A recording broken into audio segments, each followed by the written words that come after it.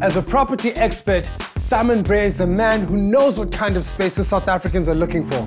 And he's one of our esteemed judges of the Design Challenge. Judge Simon Bray is a Durban-based surfer with a passion for online marketing. A very good thing considering he's the CEO of Private Property, a massive online showcase for sales and rentals across South Africa. Simon, Durban has some amazing weather, but you're permanently in amazing weather in your office. Very clever. What's hot in the South African real estate currently? South African real estate's actually gone through a bit of a slow period. Over the last 10 years, sales have been slow. Certainly, release of new developments has been slow. But in the last 3 or 4 years, we've seen a great acceleration of markets outside of traditional city boundaries. So last year's winner home, we were in Steyn City, in Fourways area, Dainfern. That is really exploding. I mean, you've got developments coming out of the ground wherever you look. So that's a growth market that's really, really hot right now. Centurion, just outside of Pretoria, same story. A lot of excitement, a lot of estates coming out, a lot of apartment blocks and complexes.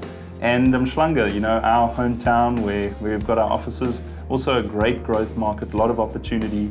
And so that's what's driving property in South Africa right now. Josh Gloak, last year's grand prize winner, immediately went into renting out his space. Is it a good time to be renting or purchasing? The truth is, most of the millionaires in the world have been created in property. So what Josh is doing is exactly the right idea. Hang on to that property asset, put a tenant into it, get a great rental, and make that asset work for you over time. I would certainly suggest that people get into buying property in South Africa, renting it out.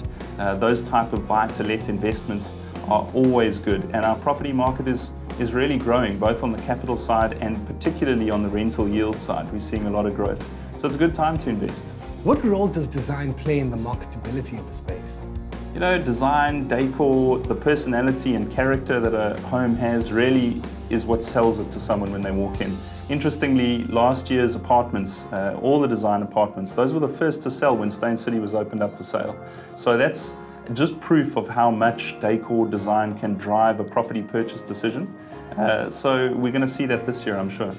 What interior design styles are popping right now in South Africa? You know, South Africa is slowly but surely modernizing its idea of property. So the idea of this really big home on a really big piece of land is slowly dying. People are looking for lock-up and go lifestyle. They're looking for clean, contemporary spaces, easy to maintain, and energy efficient. So there's definitely a trend towards smaller, open plan designs that suit modern living. You've got a tough job this year. You're a judge. What are you looking for in our contestants? It's a really interesting show, you know. We've got a number of weeks to go through. We've got a number of different design challenges. The contestants are going to be pushed to come up with new and unique ideas every week. But at the same time, I think what's important from marketability of a home is that the entire space hangs together. When someone comes in, they don't want to sense that one room is disconnected from the other. They want to sense that it's part of the same overall design concept, the same vision.